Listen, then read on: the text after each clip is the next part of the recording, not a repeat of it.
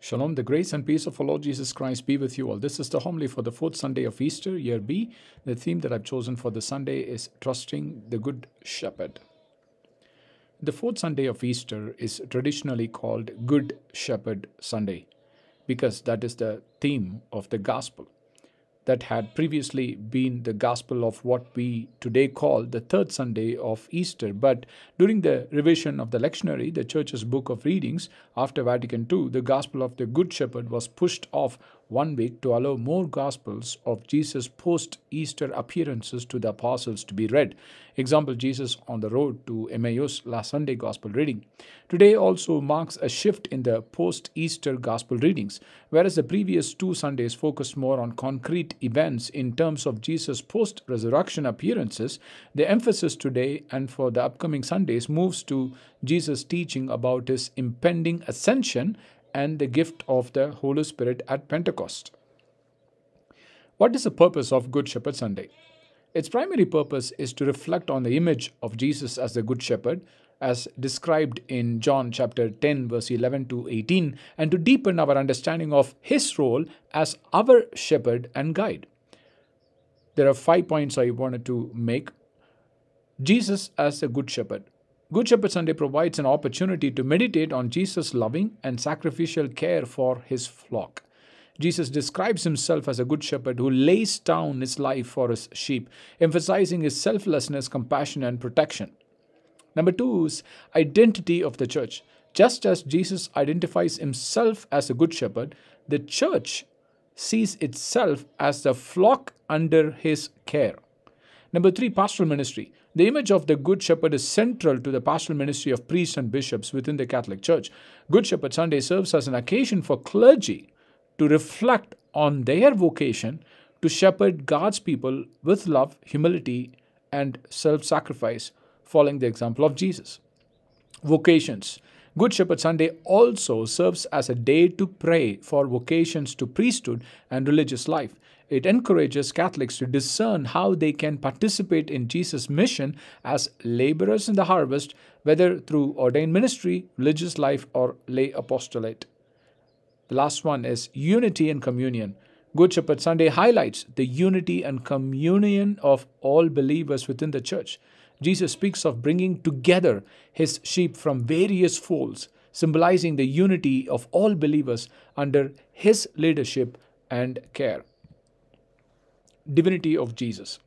There are several religious groups and movements that deny the divinity of Jesus. Some of these include Jehovah's Witness, Unitarian Universalist, Oneness Pentecostals, Christadelphians, Islam, and LDS in a way. The celebration of Jesus as a Good Shepherd inherently points to his divine nature within the context of Christian theology. Throughout the Old Testament, God frequently speaks through the prophets using imagery related to shepherding to describe his care and leadership over his people. This imagery emphasizes God's role as the ultimate shepherd of his flock, particularly in response to the failures of human leaders. Here are a few examples.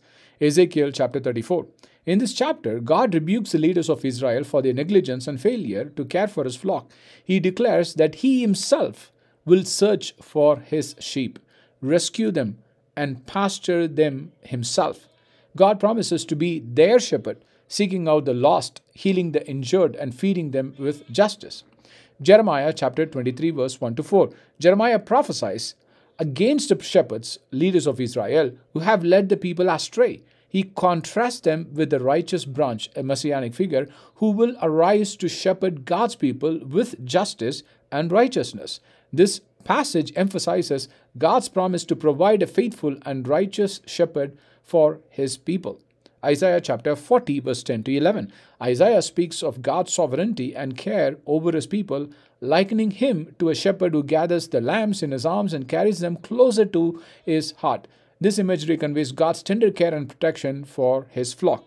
These passages highlight God's commitment to shepherd his people himself, especially in times when human leaders fail to fulfill their responsibilities. The imagery of God as a shepherd underscores his intimate relationship with his people, his loving care for them, and his desire to lead them into paths of righteousness and abundant life.